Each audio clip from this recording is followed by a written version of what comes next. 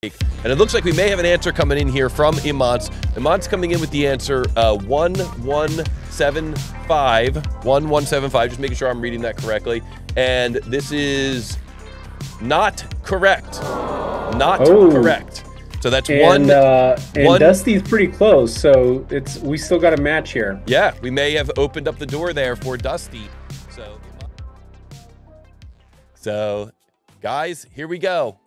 This very first CAD battle of our 2024 Spring Open CAD vs. CAD tournament begins in 3, 2, 1, go. What is the mass of this part in XXX grams? The tolerance is plus or minus 1 gram. The material is MMGS, or sorry, units. The material is 1060 alloy. This is a tier 4 complexity part.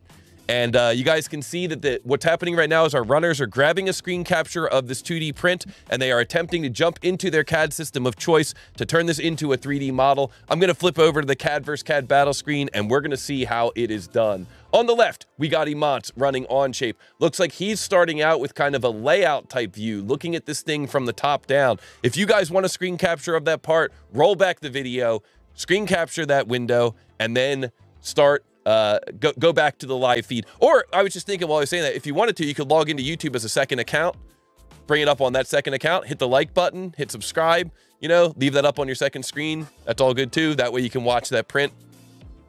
Imants is drawing this thing from the top down. Imants finished. Yeah, I like Imants is taking the approach that I would take. I mean, you've got a lot of info in that top view, and so you could basically just draw all of that, or, you know, most of that, and then use your front view and side view for, you know, the end conditions of your features. For sure. Yeah, a great approach, getting in there and getting things kind of laid out using that you know, that capability in Onshape. Onshape really makes it easy to use and reuse the same sketch. And so he's really kind of taking advantage of the tool that he's working with. Right. I know they call it contour selection in SolidWorks. Do they call that? They probably have some other name for it in Onshape, huh?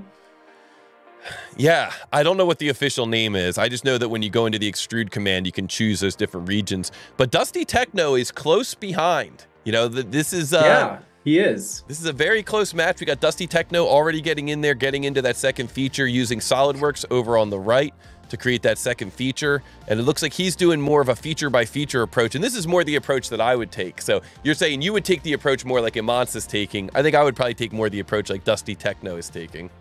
Okay. I like the feature by feature approach. Yeah. Will in the chat saying, good luck, Imants. Good luck, Dusty Techno. Very nice, very nice. Yeah, and Imants said the first part, you know, is an extrude, but it looks like he's going to do some of these cylinders as a revolve now. Yeah, I thought that was interesting too. He kind of re-examined that print from the side and decided, you know what, maybe this makes sense to do a little bit more of a revolve. It's kind of interesting. Imants' view there looks a little... He's got separate bodies now too, Imants does, which... Right. That's nice that Onshape color codes your bodies automatically like that. Whereas it's a little harder to tell that you've got separate bodies in SolidWorks unless you go to the solid bodies folder. Yeah, that's a great point too. And Imants is on the left, you know, like you said, he's kind of working on that upper section that's got the little key sticking out of it. And Dusty Techno, you can see here how quickly he was able to just kind of, by taking a different approach, he's catching right up. He's basically right on that same section. Yeah. And we got some people in the chat. Will in the chat saying, I got it. Dom in the chat saying, I got it. These guys are going to be in the tournament a little bit later. So very, very cool. Gary Bruce in the chat saying 22. Very nice. It was not 22, Gary. Yeah, I like it though. I like this answer. Mr. Alex in the chat. We're going to see him a little bit later today saying, I got it. So yeah, I love the way on the left we've got Onshape kind of going through, building up that feature tree up top, you can see, but then down below at the bottom, you can see that, like you mentioned earlier, Chris, he's got two different parts in this one single part studio. So yeah, kind of makes it easy for you to keep track. And that's how you would do multi-body design if you were working, you know, in Onshape. If you were building almost an entire assembly that was all built together, that might be one way to approach it in Onshape, would be to use multiple bodies, multiple parts really in that part studio. yeah. You just got to remember that if those bodies are overlapping, it's going to count that mass twice. Yeah. Yeah, and that's where we just saw a moment ago he was able to go in and do a Boolean approach. Yeah, and yeah, now, it looks like he did that already. And now it looks like he's opting to use a hole instead of just doing that as a cut extrude. So we'll see if that costs him time in the end, or if that ends up being a good strategy. Oh, and now he's doing that cut, that you know, that slot at the top of the part. And meanwhile, we got Dusty Techno on the right doing, you know, like I mentioned before, this is really the approach that I would prefer to take, which would be kind of like a feature by feature approach. Just kind of going through, you know, one feature at a time and making sure you have all your sketches fully defined. And that's really the approach that I would normally take. And it looks like we may have an answer coming in here from Imants. Imants coming in with the answer 1175, just making sure I'm reading that correctly. And this is not correct. Not correct. So that's one. And Dusty's pretty close, so we still got a match here. Yeah, we may have opened up the door there for Dusty. So Imant's coming in 1175. That is not correct. So we're gonna give, like I said, we may be kind of opening the door here for Dusty. And Imant's coming in with a second answer, and the second answer that Imants has come in with here is 1344.6 or 1345. That is not correct. Oh. All right, so I'm sorry. Does the timer go on now? I'm sorry, Imants, but you may no longer answer for this match. You have to just kind of sit out, and we're going to bring up the Clock of Doom, as it is called. I remember during the live event, they were chanting for the Clock of Doom. So we're going to put a Clock of Doom here on Dusty. This is going to give Dusty 5 minutes to answer correctly. If Dusty can answer this correctly, he will earn the point. If he cannot answer correctly, then no one will earn the point, and it'll be our first push. But the Clock of Doom is coming up here. Yep. And Mr. Alex is asking for the timer. You got it. And Dusty's doing a spin. I think he's just trying to make sure he's got all, you know, hasn't missed anything before he burns one of his answers. Yep. That sounds like a good strategy. We call that the final spin. So Dusty can answer one time incorrect. He can still burn off an incorrect answer. So he does have that flexibility. Oh, and it is very different from the answers that Imants was giving. Yes. Yep. At least what he's showing in his material properties right now. Mass properties. So Dusty Techno comes in with the answer 771 grams. That is not correct. Ooh. That is not correct. So this is truly the Clock of Doom now. Now it's going to be up to Dusty Techno to go back through that 2D print, to look at all his features, and to see whether or not he missed a feature. He's got plenty of time. I think he's got everything there. So I think it's just a matter of him going through it and double checking those dimensions and adjusting as needed. Yep. Jern in the chat is saying, take your time, Dusty. Yeah. Okay, we're going to make sure that we don't answer in the chat. This is a message to Marius. Make sure, Marius, don't answer in the chat, please. We're gonna let our runners be the stars today. Yep, I got it. Maybe a newer user. We're going to make sure that we give these guys a fair chance to answer.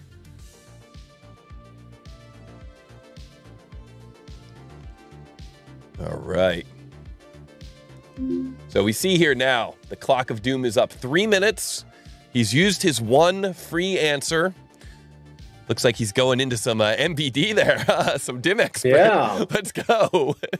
Trying to use some super advanced functionality there in SolidWorks. And so this is the challenge. This is where the pressure really kicks in. I'm sure that a lot of our runners are thinking about, I've been there before. I've been in this spot before. I love all the chat, all the information from the chat. Just breathe. Gary says, just breathe. You have more than enough time. Take it easy. Mr. Alex says, big pressure. Hurry up. See, and now Dusty's doing what I would do. I so wanted to suggest that, so I'm glad that he's doing it so I didn't have to say it, but just going feature by feature and checking those dimensions against what's in the drawing. Yep. There's often some kind of tricky, weird dimensions in the drawing that maybe would make it a little bit, you know, a little bit weird. We got Eternal. He's gonna add some. He's gonna add some tolerances to it. Maybe. Yeah, I like that. Maybe that's what it needs. Gonna get this thing inspected. Yeah, this might lend itself to a cylindricity tolerance. Yep, I was just thinking that same thing. So we got Eternal in the chat. Eternal is an admin on the Onshape Discord. If you guys want to check that out, the Onshape Discord I've got some links to that in some of my other videos, so you guys can check that out from those links from the live streams and some of the other videos. But great to see you in here. Thanks for joining us today. Procky in the chat says this one is a head scratcher. Well, we got 70 seconds left. Oh. I saw something while he was measuring. Oh, let's not tip these guys off, okay? Yeah, I know. Keep it fair.